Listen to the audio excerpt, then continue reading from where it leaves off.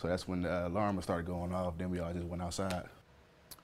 The resident of a Boardman apartment complex on what happened during an overnight fire that killed a man. They are still searching for the cause. Now to a story that we've been following since First News this morning. And new tonight at 6, we're learning more about what it was like inside that building when the fire started.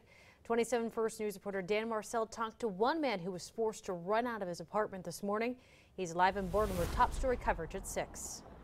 Well, Stan and Julie, I'm here outside the Newport Glen Apartments, and we spoke with both fire officials and residents who were here last night, and they say this was not an easy night for anyone.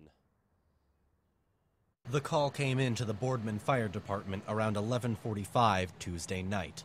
A fire at the Newport Glen Apartments. When our news crews arrived on the scene, we found people standing on the lawn outside. And as I looked down the hallway, it was smoke coming from the carpet.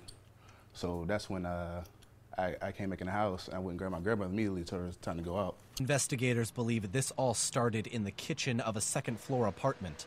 A 64-year-old male was pulled out of the building and rushed to the hospital, where he later died. Another woman living in that same apartment was airlifted to the Akron burn unit.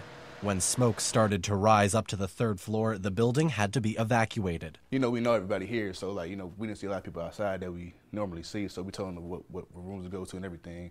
That's when we told them about the one guy, and I guess that's when they broke down the door and brought them all down. Fire Chief Mark Pitzer says evacuating each unit was a group effort. Fire departments from Canfield, Youngstown, Poland, and Beaver Township all rushed to the scene.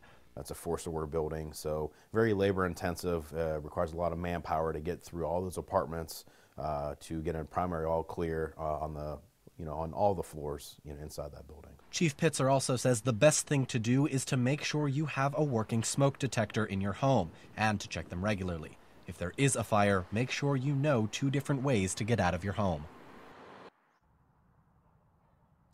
Now, we have just learned some new information tonight at 6 o'clock, the names of those 2 victims. The 64-year-old male that died at the hospital was Curtis Cochran, and the woman at the Akron burn unit was his wife, Elizabeth Cochran. She is currently listed in stable condition. For now, in Boardman, Dan Marcel, WKBN 27 First News.